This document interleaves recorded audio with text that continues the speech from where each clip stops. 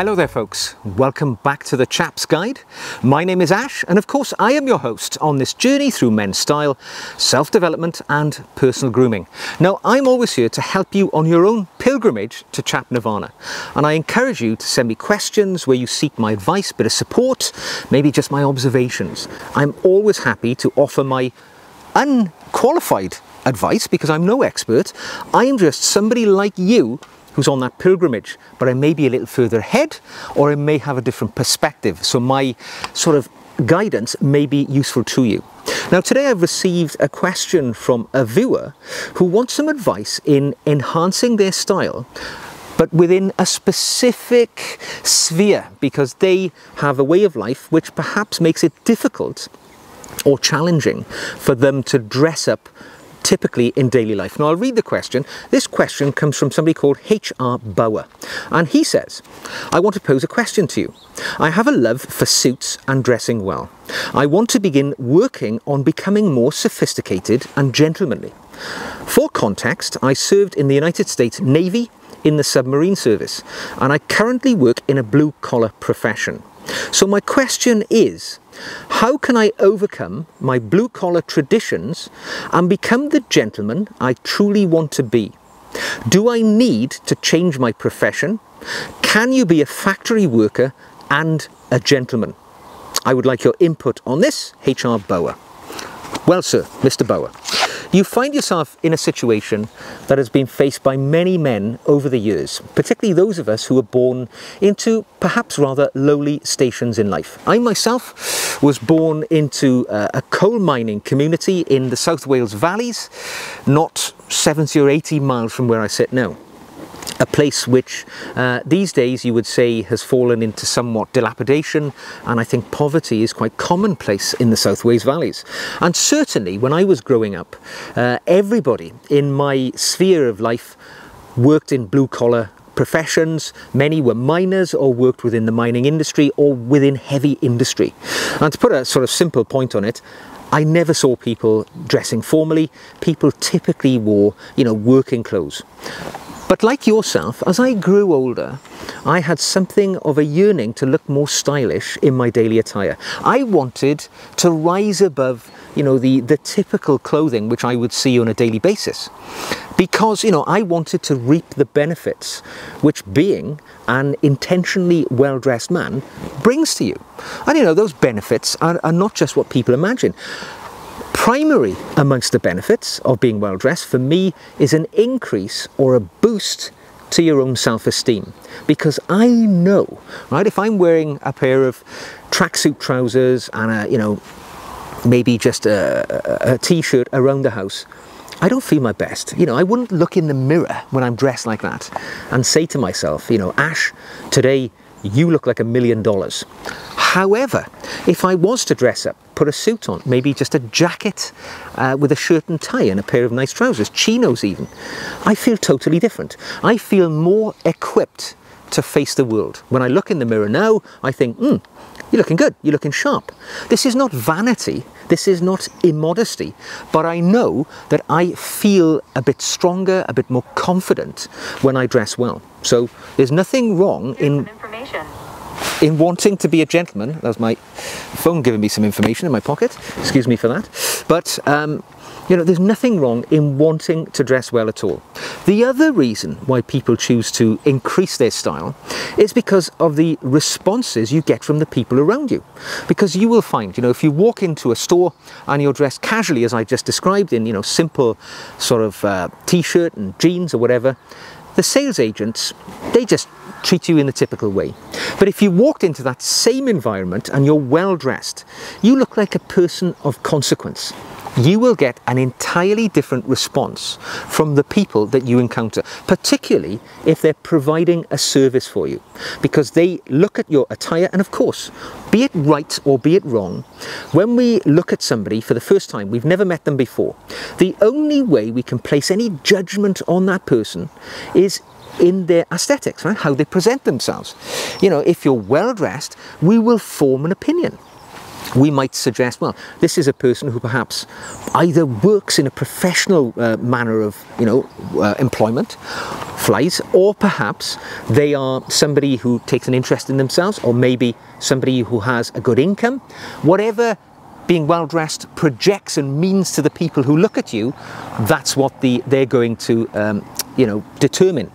So that's one of the reasons why we choose to get dressed up.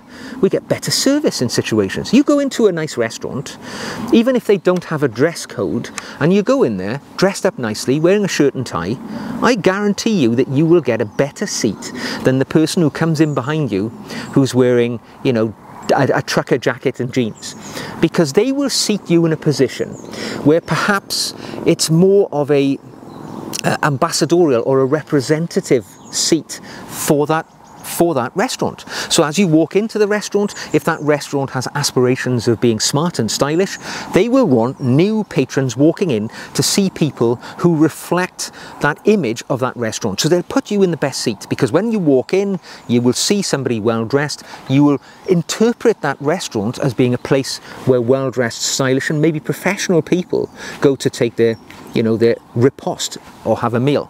But if you're in that, so perhaps grubby trucker jacket, they might seat you at the back where you're not so visible. But more than anything, it's a sense of personal pride which drives me to dress well. So my response to you, Mr. Bauer, is no, sir.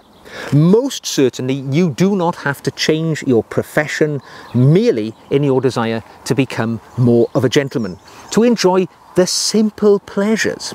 Let's be honest, the simple pleasures of getting dressed up and looking in that mirror and thinking to yourself, I look sharp today. I can take on whatever challenge this world throws in my direction.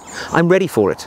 If I'm going for a job interview, if I encounter the woman in my life who will be my future wife, she will see me in the way which I would like to project myself, as a well-dressed, intentionally well-dressed man.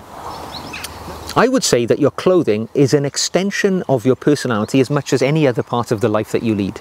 But I know that I dress for me. All right? I do not dress because of influence or pressure upon me. If I chose that route and I looked at the other men of my age who inhabit the world in which I live, I would not dress with a collar and tie or wear a sports jacket, because my contemporaries, same age, same class, same locality in which I live, they simply don't dress like that. People dress more casually, that's true. They dress, maybe just for comfort. Whereas for me, I want my appearance not to be influential, but to be a good representation of the person that I would like to be thought of by the people I encounter. So that's really why I choose to dress in the way that I do. Now, when it comes to dressing well, you're talking about enhancing your style, because you're a blue-collar worker. So was I. There's nothing wrong with that, right? I don't perhaps think that you're looking at your profession in the way that you should. It's an important function. The captains of industry and these great people, whoever they may be, they can't get to where they are without people like you and I being in the boiler room of the industry making it work. So being a blue-collar worker is nothing of a downgradement from the people who are white-collar. They've just taken a different path in life, and I don't envy them. I wouldn't wish to swap places with them, and neither should you. However, when it comes to stepping up your style in a way which is comfortable for you, I would suggest you employ what I have still call my volume system. All right, so I want you to imagine the clothing that you wear to be something like the volume level of your music center at home, right? Or your music center, do they exist anymore? But your hi-fi system. And imagine that you're on 0 now. So the way you are right now is just plain 0. This is the way you've always dressed. It's casual. It's the same as everybody else. You may be wearing, let's say, on your feet, sneakers, training shoes, tennis shoes, whatever you call them. Turn it up 1 notch. In the first instance, just turn it up 1 notch. Maybe go to a hybrid sneaker. So this is a sneaker, still got the sneaker sole, but it has more of a formal upper. Might have, a brown leather, or even a brogue style. You can have all types these days. You're still wearing a sneaker, but you've definitely turned up the formality. Or if you feel confident, turn it up 2 little strokes. Get yourself into a pair of desert boots. After a year or so of being in those desert boots, you really now inhabit that world of slightly more style. You can then turn it up again. Get yourself a dress shoe, maybe a brogue, whatever takes your fancy. You know, and you're on your journey. Maybe level 10 will be a full hole cut patent leather shoe. You may never get there, all right? That might not be your path, but you certainly may get all the way up to, you know, a black cap to Oxford or something like that. But for whatever point in the world that you inhabit, turn yourself up slowly, because that way you don't have to jump from a t-shirt to a bow tie overnight. That would be overwhelming for you and the people around you. They're going to think, what the hell is going on here? Turn it up incrementally. You know, if you wear a t-shirt all the time, as a matter of course, put yourself into a polo shirt. You will enjoy the enhanced shape and structure and cut of that garment, and the structured collar will be a nice enhancement. If you wear a hoodie or a trucker jacket, turn it up 1 or 2 steps, get into a Harrington jacket before eventually getting into maybe a sports jacket or a blazer or a tweed jacket if it's cooler where you live. And hats are a good way of signalling this incremental turn up, because you might not wear a hat at all. So start wearing one. Or if you wear a baseball cap, you know, the sort of standard hat of the world, turn it up, and instead of wearing a baseball cap, buy yourself a flat cap or a newsboy cap. These are quite casual, they're quite openly accepted in the world, but it's a definite step forward. And then once you've worn a baseball cap for a while, turn up the volume, get yourself a trilby, or maybe a fedora, or if it's a hot country, a Panama hat. Before you turn all the way up, maybe you're never going to get to the top, you know, you're never going to get to level 10. You're never going to need a top hat, or a Homburg hat, or a boater hat if it's a hot country. Your highest level might only be 8, but that's fine, because on the journey you have learned to live with these incremental steps, and of course now you can fill the parts of your life where those steps are necessary, because you don't have to dress smart all the time. Sometimes you only need a level 3 in your life. You can then turn it up and down as necessary. Now, one piece of advice I can offer you, which you will perhaps find beneficial on that style pilgrimage which you're about to undertake, is to make this journey personal for you. That way you will feel more connected to it, and you will feel more inclined to continue with it, to stick with it. Because a lot of people, when people start offering them, you know, observations, why are you dressing like that? You look a fool, you look a clown. Are you on the way to the circus? Are you on the way to a job interview? Who's died? Are you going to a funeral? I've heard them all over the years. And the best way I have found to be a foil to those sort of riposts is simply to make my journey more personal. So you've mentioned in your letter that you were a veteran of the US Navy. First of all, thank you for your service, sir. The world has a great debt to pay for the United States military for keeping us all safe. But also, if you personalize your outfit with some throwback to your time in service, you will find a much better connection to your new clothing. So for instance, ties. I'm a Royal Air Force veteran myself, and I frequently wear my Royal Air Force tie because it really connects me to my history, the 10 years I spent in military service, and I'm proud of that connection. I love wearing that tie because when people see me in the street who share that heritage, that background, they recognize it, they come up and they say hello. And I make friends wherever I go just because I'm wearing a tie. Now you might choose to wear the regimental tie of the United States Navy. And if somebody comes up to you and says, why the hell are you wearing a tie? What's all that about? What a fantastic riposte you can make by saying, well, it's my US Navy tie. You know, I'm a US Navy veteran. I guarantee the only response you're going to get is, thank you for your service, sir. Because how can anybody take issue with somebody who has had the nobility to serve in the armed forces of their country and protect them by making personal sacrifices? If you want to, perhaps if you're not a tie-wearing person, wear a lapel badge, which shows your affiliation and your previous service. It marks the same sort of process, really, a little bit smaller. I like the tie method because not a lot of people recognize the different ties, but people who are in the know are in the know. And you will find maybe doors open for you, which were not there before, because you've decided to, you know, present to the world your pride and your history. Now, another thing you can do, I know you said, you know, do you have to change your profession? You don't have to change your profession, but you can allow your new style of dressing to open doors for you. Because if you want to be amongst other people who share the same ideology, you can do things like joining Rotary clubs, becoming a member of a military veterans body. So here in the UK we have the Royal British Legion, they have clubs, you can go there, you'll find everybody wearing their regimental ties and their badges on their blazers and things, and you know instinctively there are people there who are going to have a conversation with you, who share your philosophy to life. Rotary clubs, again, charitable bodies essentially, where people have, you know, meals and do things for the community. By being well dressed, it kind of opens the door to these things. It doesn't matter your profession at all. Or even getting involved with charities which do things, you know, being a trustee or a leader or simply a volunteer. If you want to surround yourself with people who share your sensibilities of being well dressed and the personal qualities which go along with that, those are the places to go. But before you know it, you know, doors will start to open for you. People will address you in a different way. Services will get better wherever you go. You'll get the better seats. You'll get the upgrades when you start going places. It's almost like a superpower. Because in this modern world, where nobody dresses well, being intentionally well dressed is like a minor superpower. And it's definitely something which you want to follow. But there's one thing I want to leave you today with, Mr. Bauer, and that is this.